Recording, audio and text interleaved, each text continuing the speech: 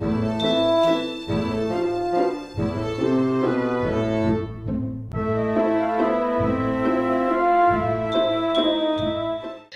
been nearly 4 weeks since students arrived for their experience of total archaeology at Tel Akko, a joint project of Penn State and University of Haifa. The digging is almost over. Some buckets of pottery remain to be washed. There are still a number of heavy flotation fractions to search through. But why did students from Penn State, Trinity College, University of Massachusetts at Amherst, and the Claremont colleges choose to come to Israel and to Akko to do archaeology? Hi, I'm Chelsea Dim from Claremont Graduate University.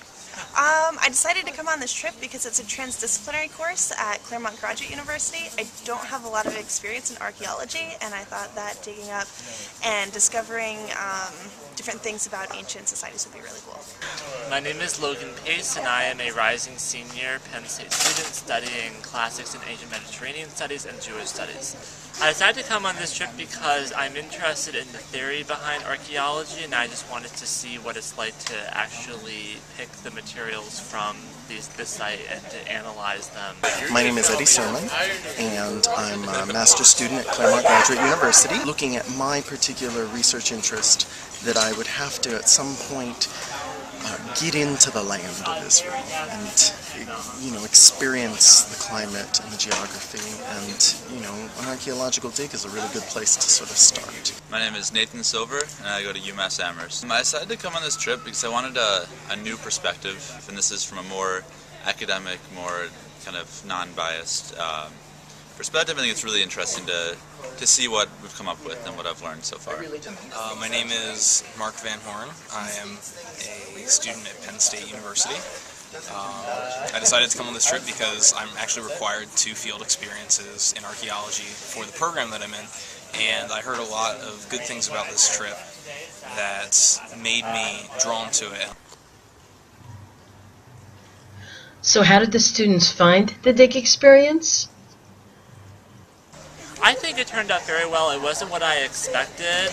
I was expecting to be more just watching professional archaeologists doing their work, but it was a real pleasure to just be able to dig on my own and to learn from mistakes, and just to have a greater appreciation for all of the work that the archaeologists do.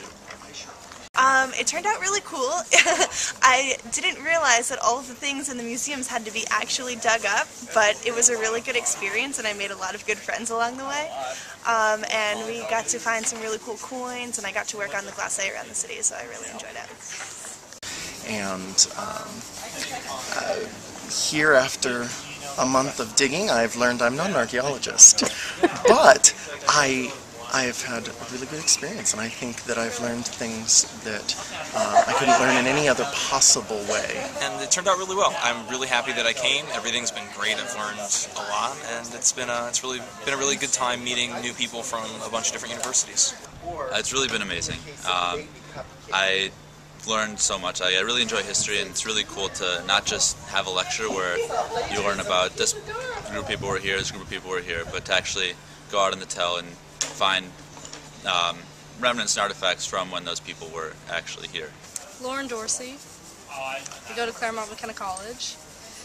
What I was hoping to get out of the trip, I suppose, was a very different cultural and physical activity than what I'm used to at home over the summer.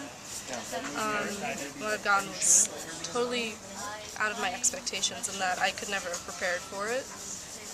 I love the city, I love the work, I love the people here. What are you thinking about doing?